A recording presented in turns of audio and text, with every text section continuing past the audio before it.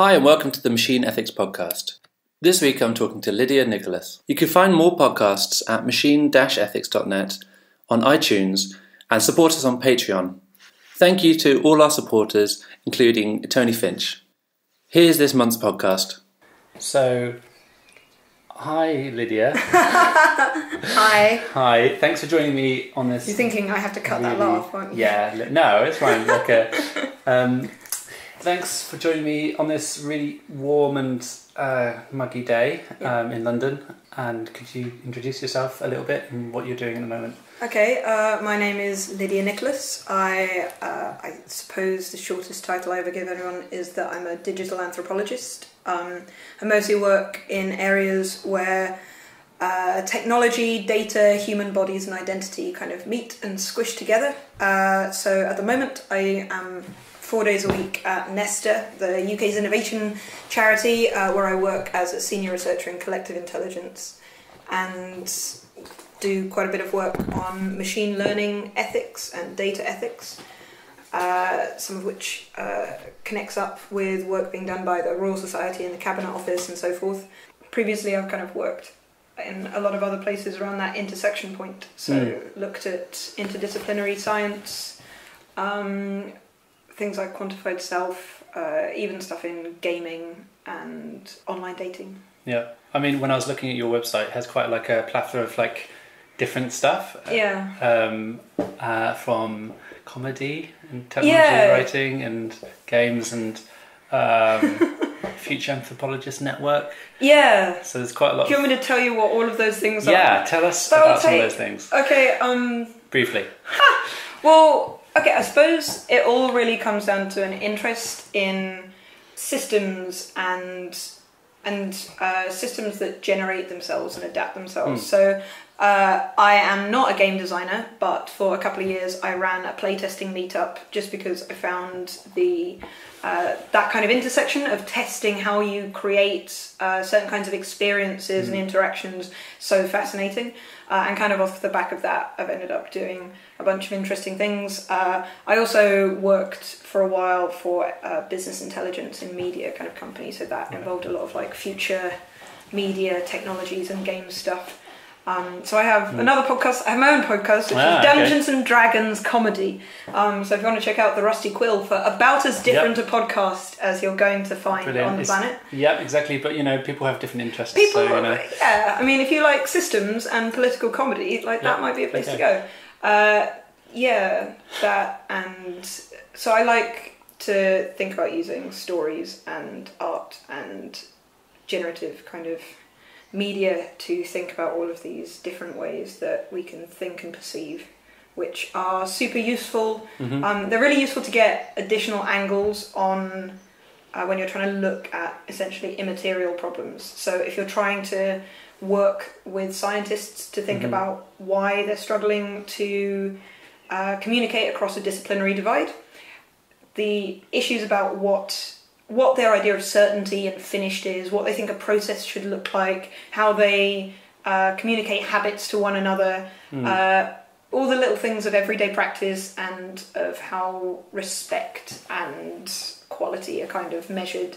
That can be very different. So just talking to someone, they often haven't actually interrogated those ideas in their own heads. Which is perfectly natural. So taking a slightly quirky angle on it and writing them some sci-fi stories or getting them to think through different kinds of scenarios is actually a super useful way to illuminate those. Right, so it's kind of a reflective process of like modelling what it is that the systems that they didn't know they had, sort of thing, so that they can talk to other people meaningfully. Yeah, exactly. Yeah, okay. Which is super useful when you start talking about big data and algorithms and machine learning, because one of the big issues that you have when you're trying to talk to someone that might be commissioning a machine learning system or that might be trying to analyse one is that it's very hard to understand how alien the thinking, or that scare quotes thinking, that goes on inside an algorithm is, how very different it is. And so in order to kind of get that out, you have to be talking to people in slightly strange ways.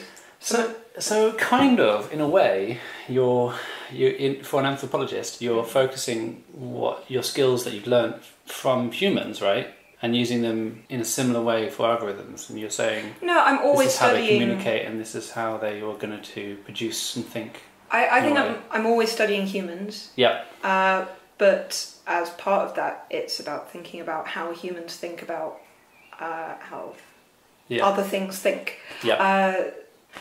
So I got to be on a panel with Darius Kazemi, the internet artist behind Tiny Subversions, and he spoke a lot there about how he never tries to make his bots appear human. He tries to kind of bring the very alienness of their thinking and their structuring out through the play and through jokes, through the fact that, you know, his two headlines bot will never get bored of making the same joke. Although that actually reflects quite a lot of Twitter users as well. Sure. But they'll just keep doing the same thing, keep mashing things together, have no understanding of how those concepts are strange to each other. And they kind of mash Pope, headlines Glastonbury. They don't know why that's funny. And a lot of his more sophisticated ones really play with that. Do you think, that probably brings us back to the first question that I usually ask people is, what do they think when they think of artificial intelligence? So what is it, when people talk about AI, in your mind, what do you see? So I see sophisticated pattern matching. I mean, I know that that's what humans do as well, but they're in no way anywhere near as good at abstraction. So, you know, they still struggle with the idea that a cartoon dog, a picture of a dog, the actual 3D moving representation of a dog, or an actor with a mask on, all come under the heading dog. Yeah, sure. In certain kinds of ways in a human mind. So, they're very good at clustering different kinds of data points, and they can do that in ways that are extraordinarily useful and powerful, but I don't see something that I'm going to have a complex conversation with anytime soon. Yeah. I mean, the simple conversations that you have with them are absolutely fascinating. Sure.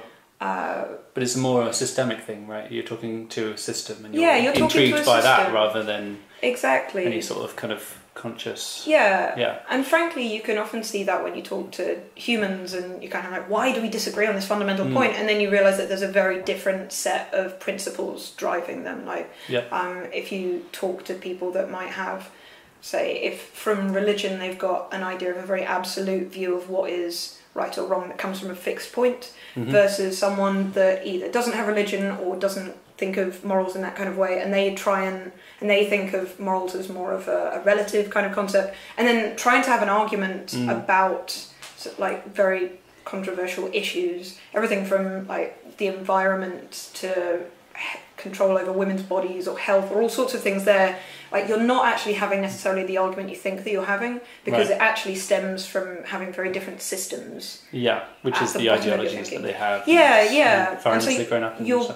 So that I think you can sometimes abstract in a quite kind of vague way there, but because humans are complicated systems. Sometimes you get to see little bits of what the clashes are. I'm sorry if that's too vague and wishy-washy for a proper data. No, I think you nailed it straight off by saying pattern matching, and then you elaborated, so that's totally cool.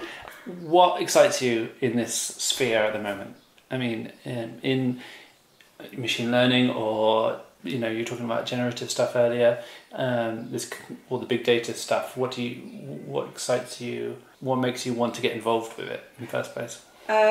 What makes me want to get involved with it, what I find exciting and interesting, and what kind of really sparks my inspirational kind of quick a bit in my head of kind of three different things. Right. What makes me want to think about it more is that I think that it's one more means by which those that already have assets and power accrue more assets and power, and entrench systems of control and inequality, because these are systems that can encode and hide not just the obvious systemic discrepancies. There was the story about the algorithm used to predict whether a person would commit more crimes after being sentenced for one that was found to be massively racist as well as massively inaccurate recently.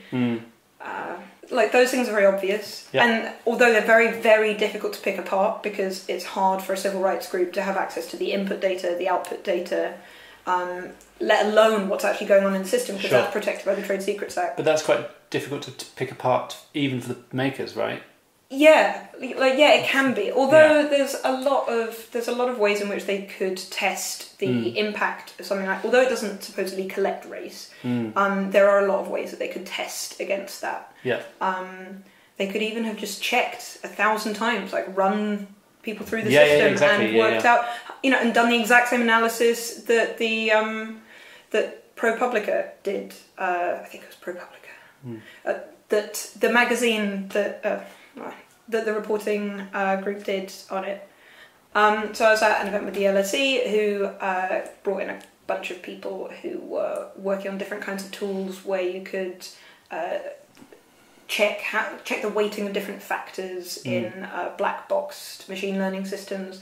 And there's someone that we often talk to at Nesta and has fed into some of our work with Michael Veal, who is looking at what kind of tools that you'll need to develop to assess the wider impact of machine learning systems, like the social impact beyond the exact kind of narrow thing the machine learning system is trying to look at. Yeah.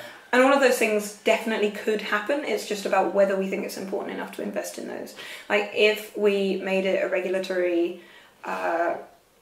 if we kind of enshrined in regulation that any machine learning system used by the government, by local government, by policymakers at various levels, had to be checked according to certain kinds of, had to be held to a higher standard in terms of transparency, that they had to, for every system that was used, they had to invest in certain kinds of tools. If there was funding through, the various, I know it's all been combined into a new board just a couple of weeks ago, hasn't it? Like the technology, the science research councils. What have they've been combined into something? Haven't Really? they? Which ones have been combined? Like the arts research council, the medical, they've all been put into one thing with Innovate UK at the top. Technology research councils. Oh dear. Completely. Yeah, which makes them more vulnerable to cutting entirely, right? Yeah. I don't know what the move would accomplish, sort of thing. Cutting overheads. Yes. If you sort of said that all kinds of algorithms and machine learning systems that were used by government had to be checked in certain ways, or that they had to give a certain amount of funding to researchers who were going to create tools that helped check that kind of system, then you could advance those interests. Do you think that would happen? And also, you say governments, but most of these things are being developed in the private sector, right? So, are you saying that only public sector machine learning tools need to be checked, or just all of them, or so the work that I'm doing, or none of them? The work that I'm doing at Nesta is specifically on machine learning in government, right? And one of the reasons is that government knows it has to be held to a higher standard. Yep. It knows that there are certain kinds of get-out-frees of discrimination in algorithms that, if you're offering loans to people as a private sector company, it is okay for you to get away with not offering loans to a lot of people that actually could pay you back because you've set a kind of level of certainty in your algorithm, or that means that they don't get... just so long as the algorithm is more profitable than having a human do it. If it can be proved that they're being specific, if it can be proved that they're specifically discriminating against protected categories like race, gender, trans status... Do you not think that needs to be transparent, therefore? I do think that, but the point is that if you can do this in government systems, then you support the creation of tools that then hopefully you can provide back to people to investigate private sector things. Now, I do think that you absolutely need more regulation of the private sector. I absolutely don't want to make it think... You've seen that I'm... I don't want to let them get away with it, but it's an issue where I think that the wins come, not easy wins, but the medium level wins come from working through these problems in a public sector setting, which they often have extraordinarily complex problems to deal with, and they're extremely interesting to academic researchers, and if we can work those ones out, then hopefully those tools can then be used in other settings. Yeah. I really wish we lived in a world where I could hold Google to account, but I don't really think I'm going to, or any of us are going to quite manage that until we build tools in other settings. I think when you're just talking now, I was having kind of an idea of whether it's because the actual problem isn't of transparency, it's a misuse, right? It's yeah.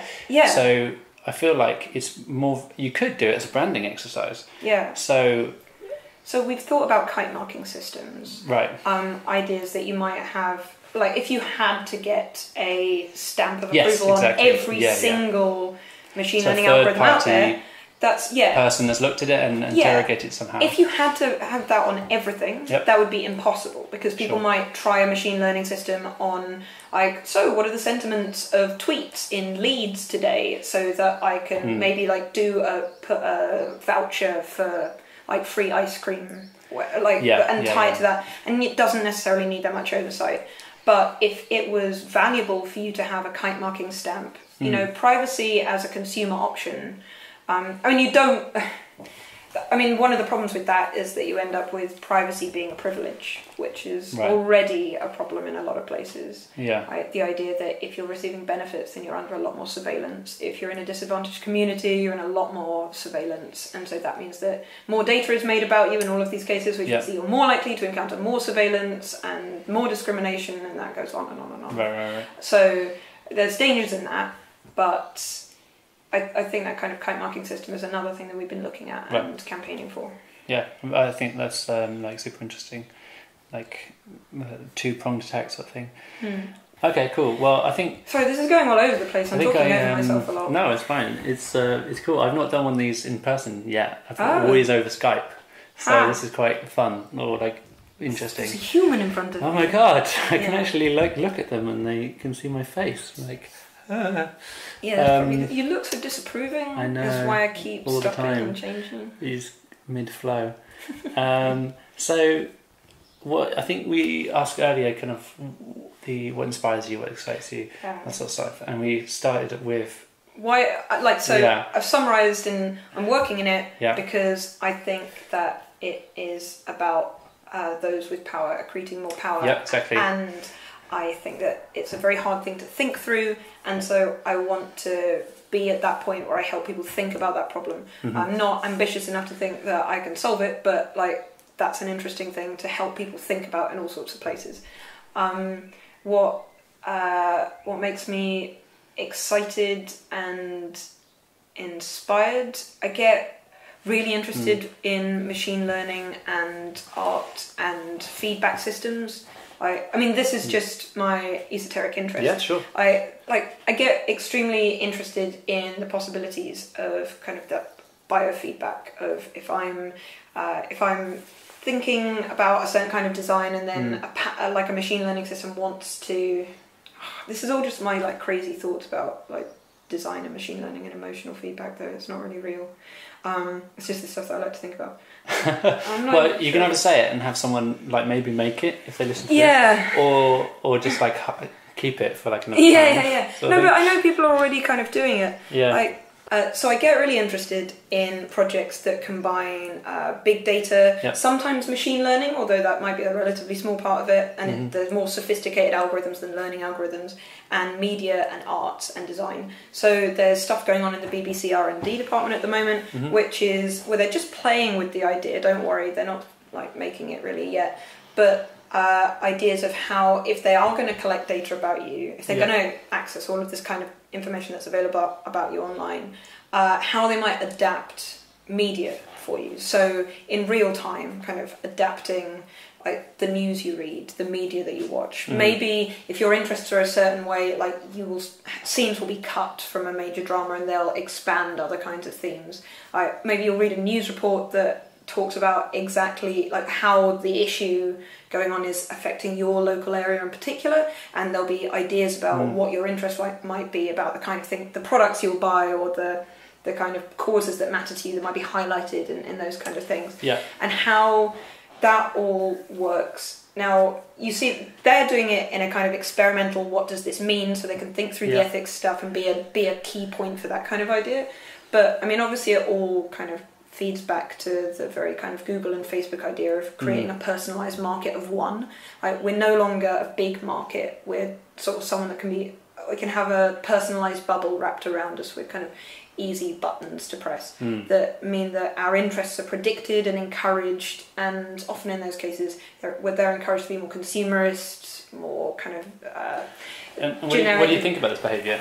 So when it's done by a big business, it kind of terrifies me, because when I've interviewed people about it, because I did a bit of research on this, it pushes people towards easy ruts of identity. Like the idea that, in the simplest form, like the fact that if you're a girl you must like this, if you're a boy you must like this. So you interview someone who works for a big gaming company, and they're like, I play these games, I'm really good at them, I also, for my work, I'm looking at all kinds of other games, and of course I just see razors everywhere, like, the best a man can get. And it's I'm a woman in my early 20s, like, I don't need like a razor advertised to me with a car. It just feels very strange.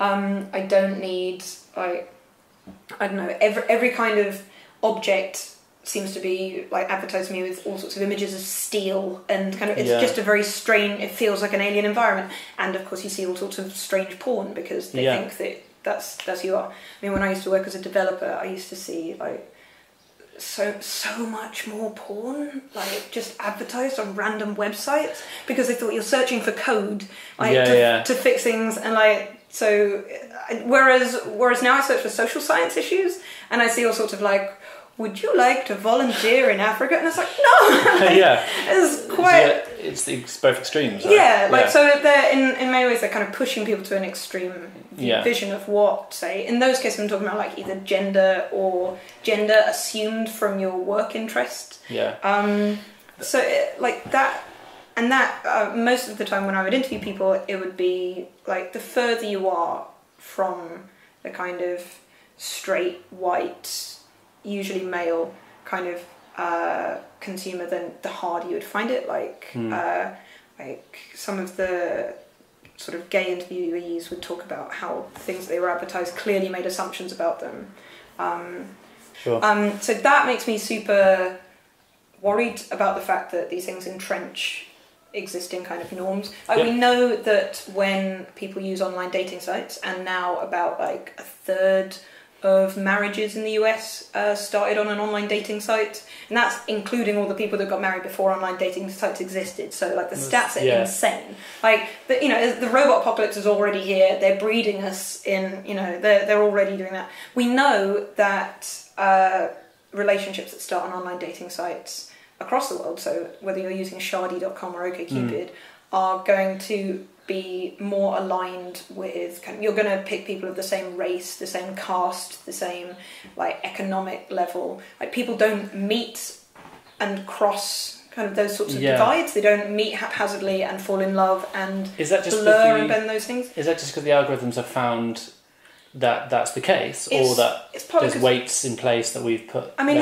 in that kind of case, it's a mix, because it's partly that people are a lot more judgmental and narrow-minded when they're clicking boxes than when they're meeting people in real life. So a lot of that is people making that decision.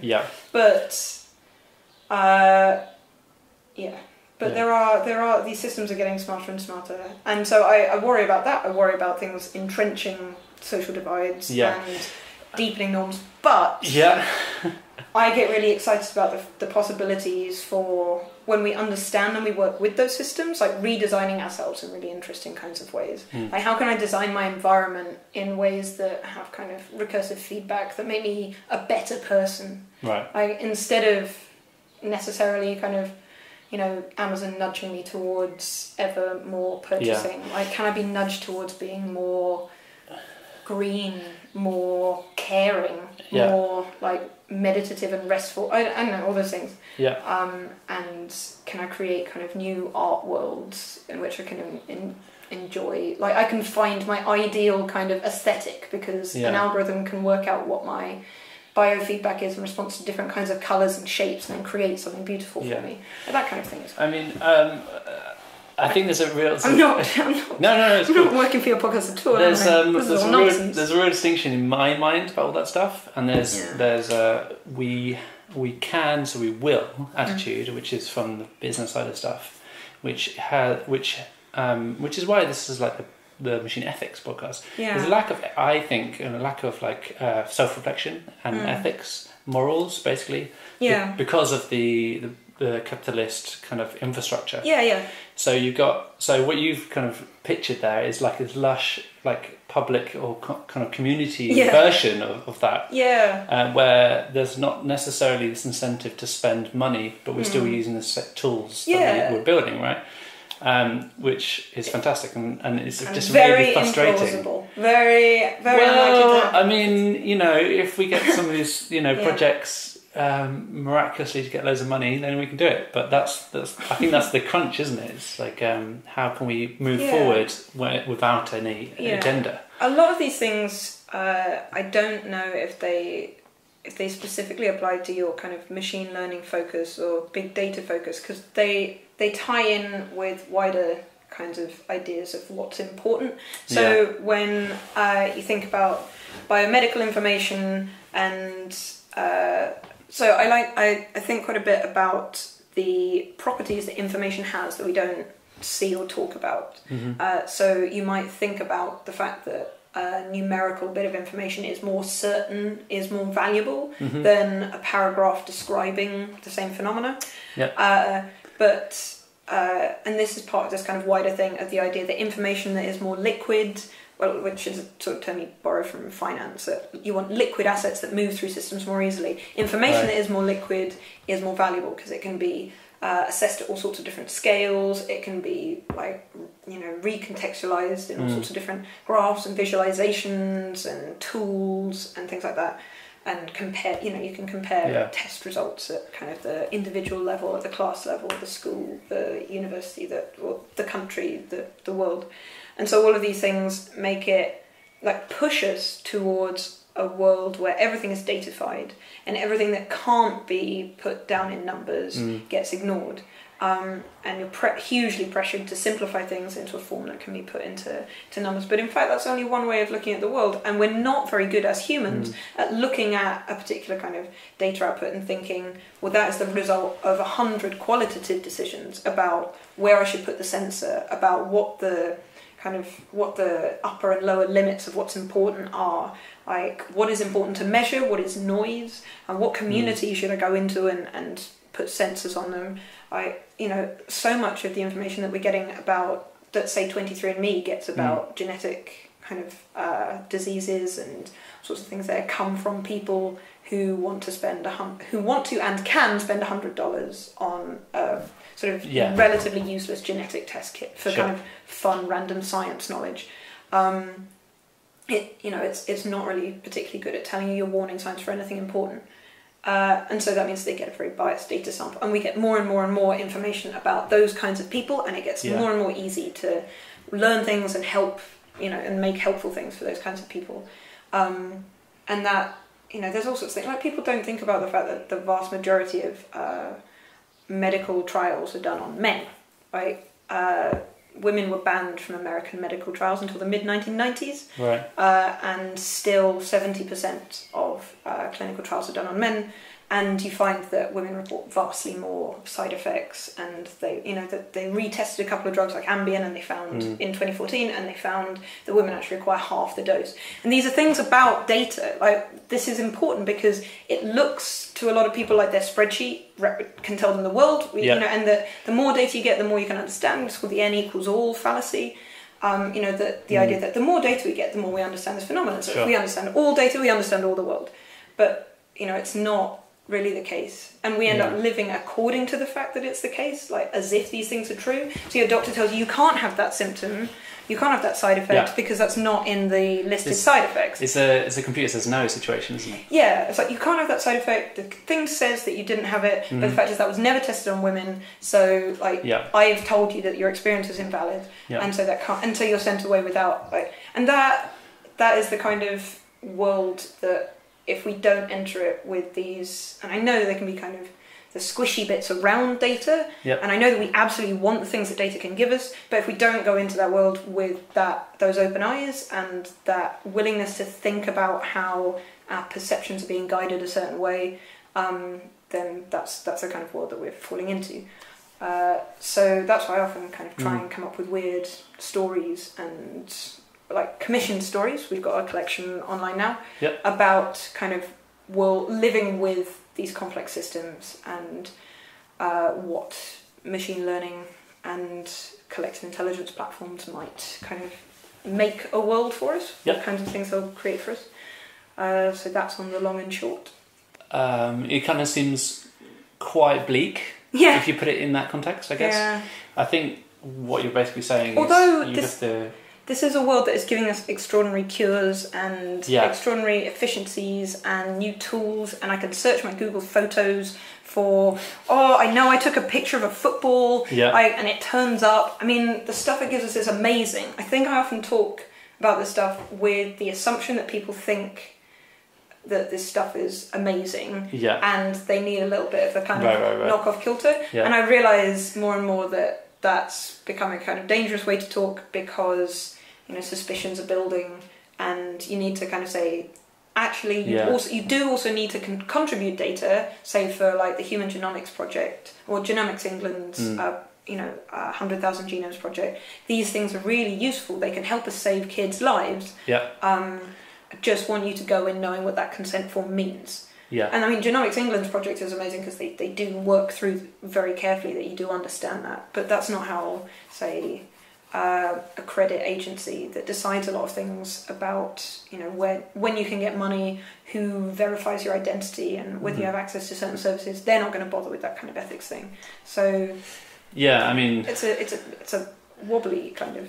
Do you think? If that's the case, they're not going to have like an ethics agency or a consultant or some sort of third-party governmental quango or anyone else looking at that sort of thing in that circumstance. Yeah. Do you think that... Well, I hope that we do. I'm just trying to start with government oversight. Do you think it would be easier if we just added it to education? I think one of those things we could do is just add it to the curriculum alongside religious education or in other... Understand your statistical world. Unfortunately, humans are really crap with uncertainty. We're really bad at understanding predictions. So, it's like the fact that people react very, very differently if they're told that an operation has a 90% chance of saving them versus if they're told that it has a 10% chance of killing them.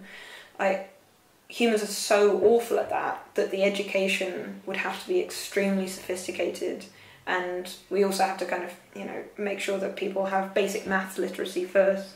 I don't even know if you need that much maths literacy. You just need to understand uncertainty. Yeah, I mean, I don't think it is specifically what data means what, or like how to collect data. I'm talking more broadly on, being a reflective human being who thinks about the morality of situations. So I'm going to collect this thing, it's going to have an impact. I'm going to think about all the different impacts. Sure. That sort of situation. Rather, like I don't know if that sounds like an easier thing to change in education and society. No, I know, exactly. Not necessarily. But, I mean, the example I always give is, we live in this world of ecological collapse. Yep. And people are making selfie sticks.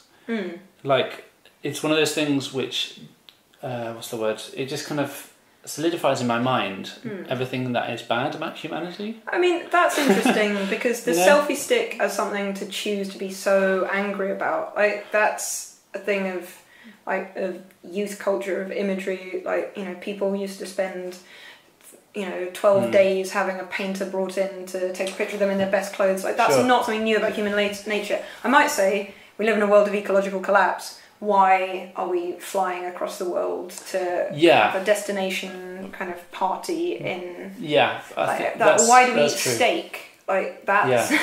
I mean, I think that's harder to unbunk because we've done it for so long. Certain things. We've always wanted to look at ourselves, though. That's true. I think that's about as fundamental as it gets. I think it's because coming from a designer, it's just why would you design something which is inherently bad? when you could be designing something good. Yeah. Or annoying, should I say. I suppose, I mean, you might find it annoying. I just think as a thing to pick on, it's an odd one. Okay, well, you can pick on like anything else, I guess, which is like aerosols. Aerosols are inherently bad, right? Or microbeads. Why are we putting microbeads in cosmetics? Sure. And freaking, I don't know, why am I not cooking my lunch at home and bringing it in a why aren't you doing wooden container? Because I work such long hours that I don't have time to cook. I promise it's not me. I think that's one of those ones that we'll go down a rabbit hole with that one. Yeah. Basically, why are humans so bad at fixing the world? Well, as I said, we're terrible at understanding risk. We don't understand long-term risk. The risk of me being hungry in the next 15 minutes is much more real to me than the fact that cows are producing so much methane that is killing the world, and that the vast majority of arable land in the world is taken up by kind of meat farming that is unnecessary. And I feel like, I mean, this is quite a tangent, but we learn that at school, right? Yeah. That's the thing, we ridiculous. already educate people about this stuff. Wow, okay. Maybe we should let the machines take over. I mean, they couldn't do much worse of a job. Yeah, or maybe we stop trying to sell ourselves razors or porn, and you use the same things to help us in different ways, I guess. And could be instead using all of that space to put up beautiful art, or like, hey, there's if online banner ads instead kind of advertised for me to go to an anti-fracking protest, or just included interesting facts about the world, so I learned stuff. Definitely. The world could be so much more beautiful. So we're getting to the end. Is there anything which you'd like to add on the theme of machine ethics, machines, anything? I think that whilst I might sound like a downer on machine learning in a lot of kind of official systems and decision making, like, oh no, it could encode so much discrimination, it can also be an opportunity for transparency, and that you will never see inside the skull of the judge making the sentencing decision. You can't know what they're thinking and why.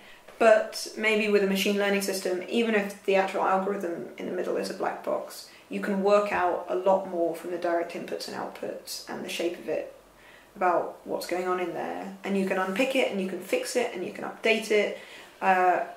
It's just about approaching it from a point of view which has social justice at the core, I think. And, there is some hope. There is some hope. Yeah. That's a beautiful line. We'll finish there. There is hope. It's not all doom and gloom. Thank you, Lydia, for joining me today. Yeah, thank you.